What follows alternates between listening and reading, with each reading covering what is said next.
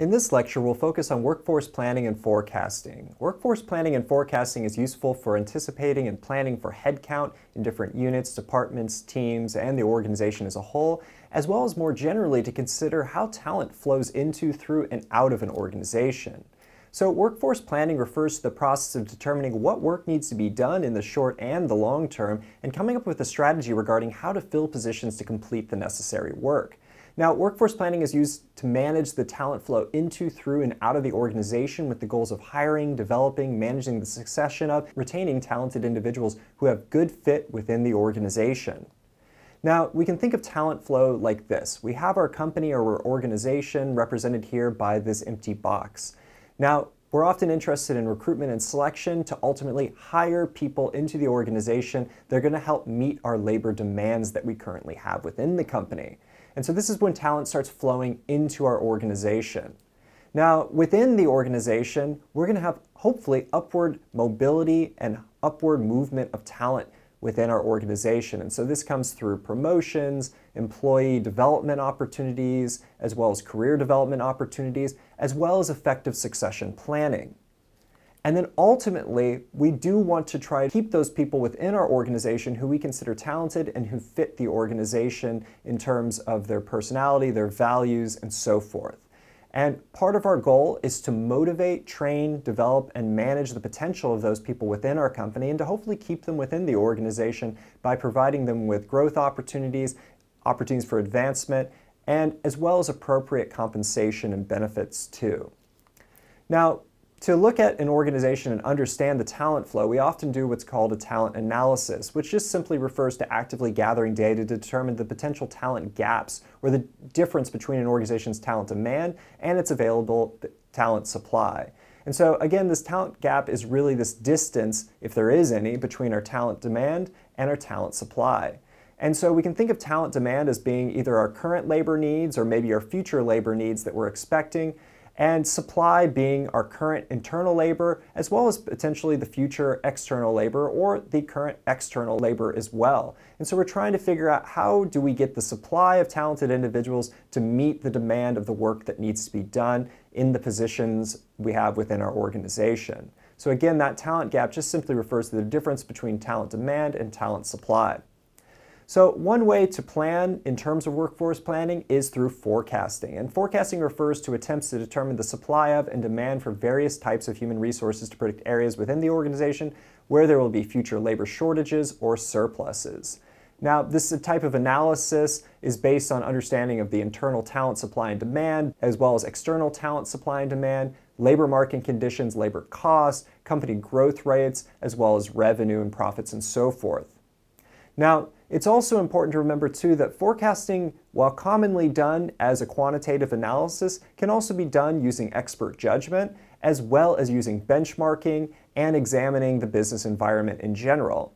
Now, while quantitative modeling and analysis is usually a very effective way to engage in forecasting, we can't always anticipate and predict with accuracy things that are going to happen in the future, especially when these are low base rate occurrences or things that haven't happened before in the past. And this is why it's always good with any type of analysis to have some expert judgment and decision making available to you as well. People who understand both the internal and the external labor markets, as well as understand what are some of the key drivers and things that might be occurring that could affect the potential internal supply and demand, as well as the external supply and demand as well. And so we should think about pairing our expert judgment with our quantitative analysis, and we can also look to other companies too in terms of benchmarking.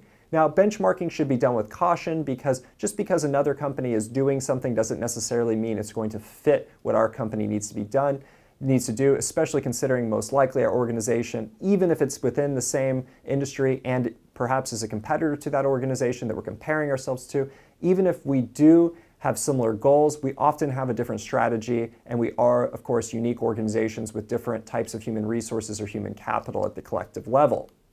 So further, when we're thinking about forecasting, we can really think about two different areas of forecasting. Demand forecasting, which is really projecting how much labor will we need in the future, and supply forecasting, which refers to how much labor will we have to meet that demand, hopefully.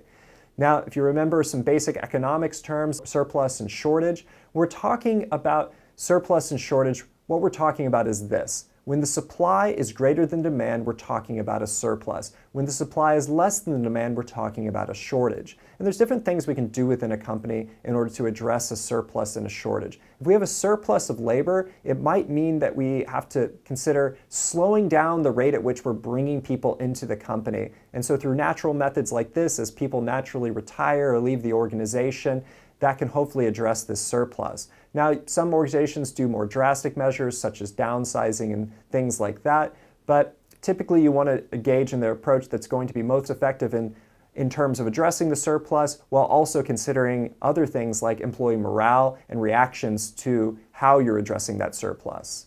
Now, in terms of a shortage, there's different things we can do. We can, of course, hire more people into our company, assuming that we have people in the labor market that can help fill those positions that meet the minimum qualifications, or hopefully our preferred qualifications as well. However, there are some other ways that we can go about doing this too in terms of a labor shortage, which is that we might seek out other people within the company that we can move from one position to another. Perhaps there's an area where we have a surplus of workers that we can retrain, retool in order to fill a shortage in another area of the organization. So when it comes to forecasting, there's different factors we can consider. And so these are some examples of both external and internal factors that we can consider when engaging in forecasting for workforce planning purposes. So when we look to the external environment, we can consider factors like changes in technology, changes in laws, unemployment rates, shifts in the population, as well as shifts in urban, suburban, and rural areas as well in terms of where people are living, as well as the types of KSOs or talent that might be available in those different areas. We can also look to competition or other organizations that we see as direct competitors to ourselves. Now, in addition, we can look internally within our organization to factors such as budget constraints we might have, as well as expected employee separations or people that we expect to leave the organization, perhaps due to retirement and things like that. So this is one of the reasons we might monitor the average age of our employees to understand and anticipate who's likely to leave and when. We can also look to internal factors such as our internal production levels, our sales increases or decreases, as well as if we have any type of expansion plans, either domestically or globally. Now, one way that we can help understand and describe how people are moving within our organization, into our organization, and out of our organization is using what's called a transition matrix.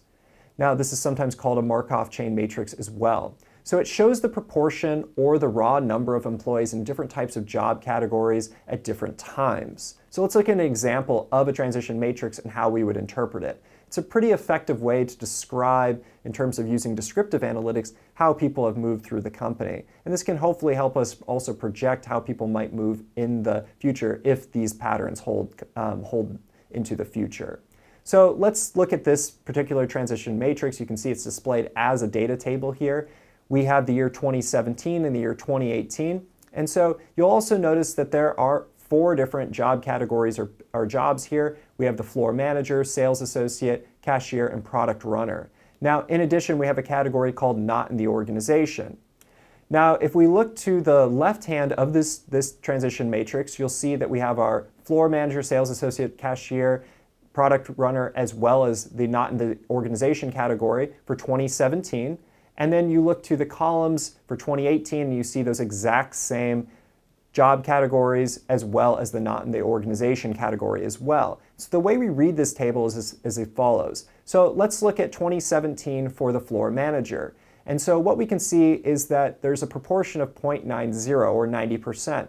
And what this shows at the top left corner is that 90% of the people who are floor managers in 2017 remain floor managers in 2018. So that's the amount of retention we've seen there. And so in parentheses, you'll see the raw number of people in those positions. So in that case, it's 9 people were in that position. Now, what happened to the other 10% of people, which is specifically 1 person?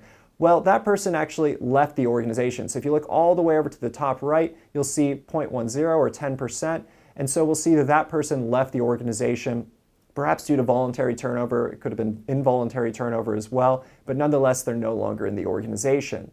Now let's look at the example of those people who were sales associates in 2017 and how many of them were still sales associates in 2018. Well, if you look at the cell that says 0.80, it means that 80% of the people who were sales associates in 2017 remain sales associates in 2018. In other words, there was 32 people.